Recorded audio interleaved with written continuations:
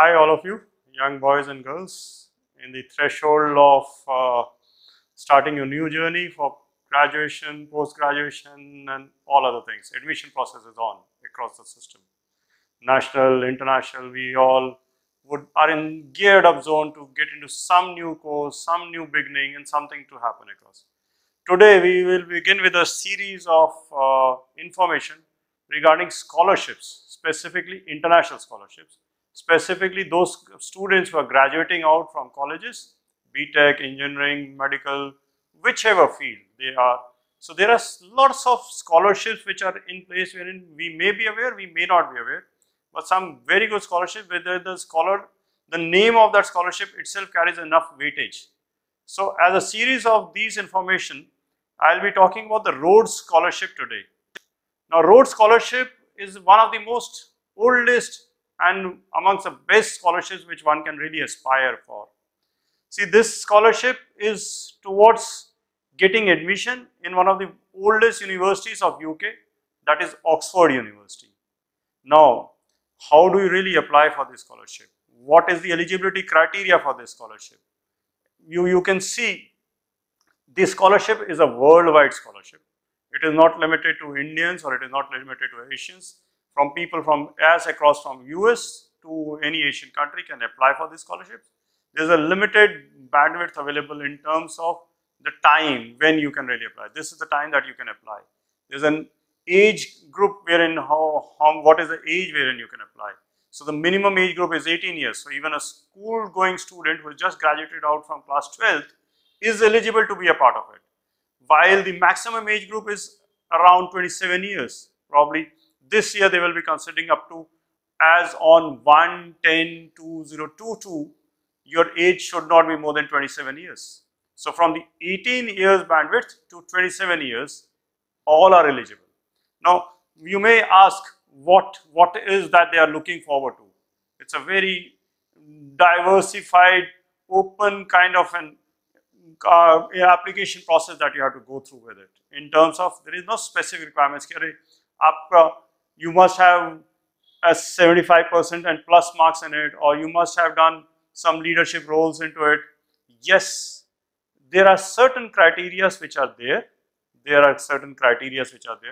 But those are not the limiting criteria. Those are not the criteria wherein if you only have 75%, then only it will be good. There are hundreds of other factors which are associated with it. Now those 100 factors, those are the things which you have done right from your school days to your college days become relevant and important.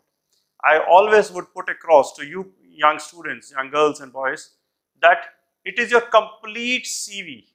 It is not only your academic credentials that make a difference. It is your complete CV in terms of whatever you have achieved academically, whatever you have achieved on your personal front, whatever you have become socially relevant in this age of modern day world, wherein there is a lot of things which are happening on the digital media itself.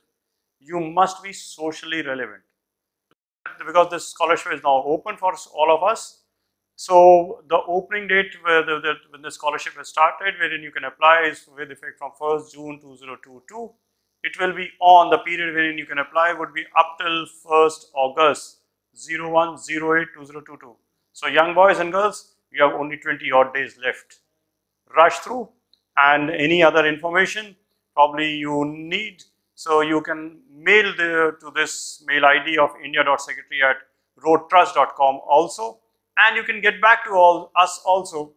So now, from this kind of series of lectures which I would be giving on this Dopamine channel, you would find that scholarships, how to get a scholarship, which scholarship has become relevant, at what stage it has become relevant, we will continue to delve upon it.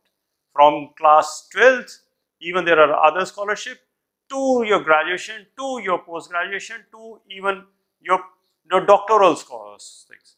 So I think we must get into understanding this Rhodes Scholarship today. Again, I will have the next lecture which would be on another of the scholarships which are relevant, and the word scholarship itself, Rhodes Scholar, the moment you are a Rhodes Scholar, it automatically signifies what you have already achieved. So let's fight it out. Let's don't feel ki I have not done much in the system, so I may not be eligible. No, it is not like that. You may be found very, very relevant as per the requirements of these scholars' achievements. So go ahead, apply for it, and I think you would have got some material right across, seeing across what you have to do. See to it. If you have queries, come back to us. Come back to us. We will answer each and every query of you.